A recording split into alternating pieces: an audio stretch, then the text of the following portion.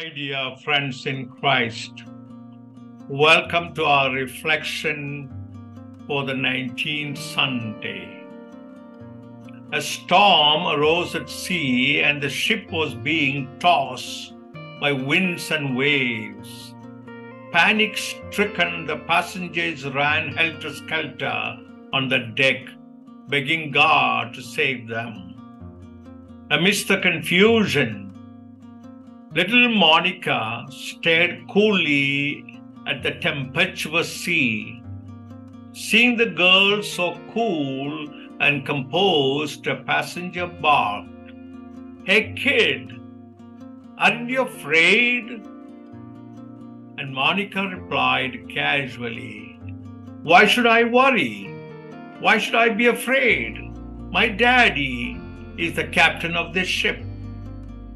Today's readings speak of winds and waves and of Christ, a captain's assurance, courage, its I. Our church in deep waters is symbolic of the church called to weather today's tempests of godlessness, globalization, materialism, fundamentalism, and individualism. Indeed, Christ the Captain calls us to enter in depth and encounter the deep. Isn't that the same hand that held Peter's hand, ever ready to hold yours and mine? God's peace is not the calm after the storm. It's the steadfastness during it. God's peace is not the calm after the storm. It's the steadfastness during it. A proper understanding of the gospel story of Jesus walking on the sea has a lot to teach us of who Jesus is. Jesus comes to us in our trials and tribulations. He comes very calmly and quietly. He comes to us in silence. If we practice silence long enough, we may, like Elijah, sense God in the most surprising moments of our lives. Haruki Murakami says, "And once the storm is over, you won't remember how you made it through, how you managed to survive. You won't even be sure whether the storm is really over. But one thing is certain, when you come out of the storm, you won't be the same person who walked in." That's what the storm is all about. 4 monks decided to meditate silently without speaking for 2 weeks. By nightfall on the first day, the candle began to flicker and then went out. The first monk said, "Oh no, the candle is out." The second monk said, "Aren't we supposed not to talk?" The third monk said, "Why must you break the silence?" The fourth monk laughed and said, "I am the only one who didn't speak." Mother Teresa says we need to find God, and He cannot be found in noise and restlessness. God is the friend of silence. See how nature, trees, flowers, grass grows in silence. See how the stars, the moon, and the sun, how they move in silence. We need silence, like Elijah in the first reading, to be able to touch souls. Father John Pichapalli reminds us. Villa Karkadar says, "There are some things you learn best in calm and some in storm." Some things we learn in calm, some other things we learn in storm. In the first reading, we meet Elijah the prophet hiding in a cave as he tries to distance himself from Queen Jezebel. Now he is directed to Mount Horeb, where he takes refuge in a cave. He wants to meet God and wishes this God to act powerfully against his enemies. There he discovers that his tactics are not God's tactics. Our ways are not God's ways, and God's ways are not very often our ways. God's approach is a non-violent one, symbolizing by the mighty wind and earthquake in which he does not find God. Rather, it is a gentle breeze, a gentle one, symbolized by the gentle breeze. Our God is so different from what we expect.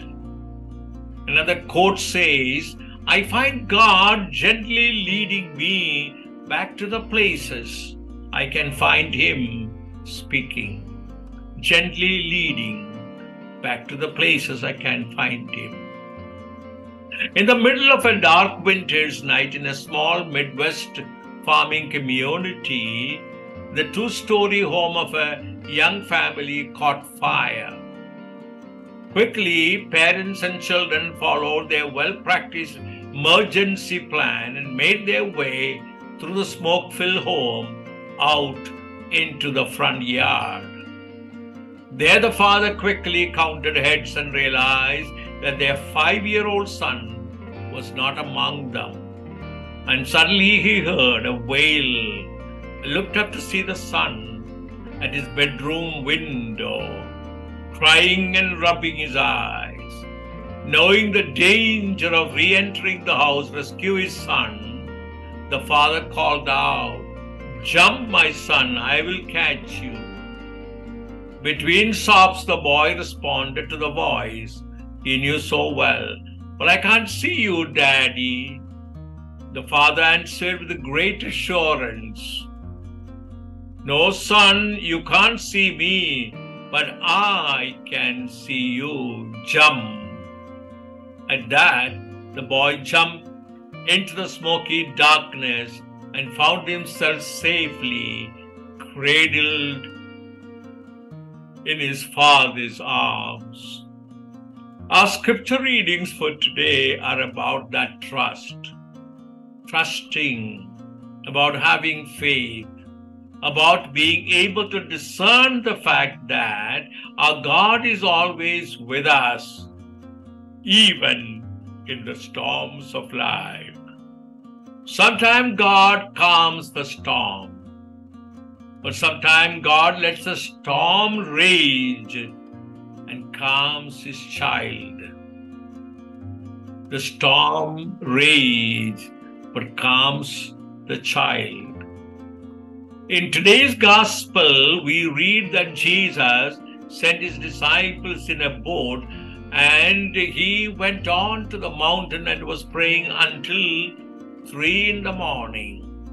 Later, Jesus walked over the water and found his disciples fighting a losing battle against the storm. Though he was present, fear engulfed them. His presence calmed the sea and gave them freedom from fear.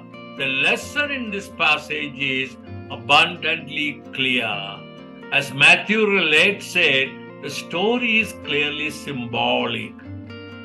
The disciples in the boat represent the infant church. The wind and the waves represent persecution let loose on the church. Jesus is not with them physically. He is in heaven praying to the Father. However, in the church's direct need, when all seems lost, the Lord comes to save her.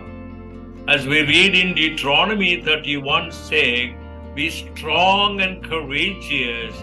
Do not be afraid or terrified, for the Lord God goes with you. He will never leave you nor forsake you." It was in 1982, I was with some Italian Salesian priests waiting at Galilee in Israel for a boat ride across to Capernaum. A boat arrives, apparently to take some American tourists across. We asked the boatman whether we could as well be accommodated in the boat. That'd be $10 each, he demanded. One of the Italian Salesian priests in our group was quick with his retort. These Jews haven't changed a bit. No wonder why Jesus had to walk on water. Athena Singh tells us, never trust your fears. They don't know your strength. Never trust your fears. They don't know your strength. The incident of Peter sinking and being saved by Jesus is probably a reference to Peter's failure during the Passion and his restoration after the resurrection. In any case, Peter represents the typical disciple, caught between faith and doubt. The rebuke of Jesus, man of little faith, why did you doubt, is directed to us also, who often start out courageously only to lose heart when faced with a crisis. Jack Confield says, love is based on our capacity to trust in a reality beyond fear, to trust a timeless truth bigger than all our difficulties, bigger than all our difficulties. There's an old joke about three priests, priest friends on a boat out fishing one day. After a while, the Catholic priest says, I have forgotten my smoking pipe, and gets up and walks on the water to the shore, and lighting his pipe, walks back underwater to the boat. The rabbi couldn't believe his eyes. These followers of Jesus can do such a miraculous act like walking on the water. Then the Hindu pujari says he's forgotten to bring his chewing pan and walks on the water and go to the shore and put the chewing pan, spitting through his finger, walks back on the water to the boat. The rabbi was amazed by the Hindu priests, and with their yoga and meditation technique, they can do such wonderful acts like walking on the water. He lifted his eyes and, Lord, Yahweh, we are the chosen people. You allowed Moses to walk through the water. Show to them we are the chosen people. And he stepped on the water and down he went. The other two priests had to lift him up and put him back in the boat. But he said, you test our faith. You tested Moses. And I'm going to show that my faith is stronger. Steps on the water and down he goes. And the other two priests pull him back and put him in the boat. And the Catholic priest turned to the Hindu pujari and asked him, Didn't you show him where the rock path is under the water? There is peace even in the storm. Vincent van Gogh tells us, there is peace even in the storm. Peter's encounter with Jesus becomes a model for the church's encounter with God. Life tosses us about and makes us scream help. Rather than saving us by shortcut, Jesus appears in life's storms and says, courage, it's I. His invitation follows, come. Are we ready as individuals and church, jump off the boat, leave the bandwagon, and abandon the crowd and take that step? Remove any fear, remove any of your fear with faith. Trust the power of God to guide you. Elder Russell Ballard tells us. We ask ourselves, Is the Lord to be found also in the chaos of doubts and confusion or hesitant faith?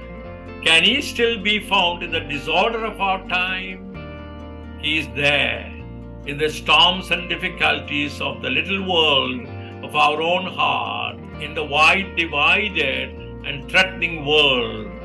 But it's hard to recognize Him there. If you really encounter the Lord in faith, in friendship, and in deep love, then the Lord makes everything become quiet. Even when the storm winds keep blowing, for the Lord makes His presence felt. Let us keep trusting, keep believing, for the Lord is here with us. Beyond all the storms, confusion, doubt, and calamities around us, let us pray. God our Father, we believe in You, in Your love and Your care. But You know how our faith is often tried by doubts, uncertainties, and fears. Make our faith strong enough to believe that Your Son Jesus is with us, to revive our faith and to give us the courage to live with risk and doubts and ambiguities, and to confirm in their faith our sisters and brothers in need. Keep us hoping, and let Jesus take us by the hand and lead us to You, the God and Father, forever and ever. Amen. God bless.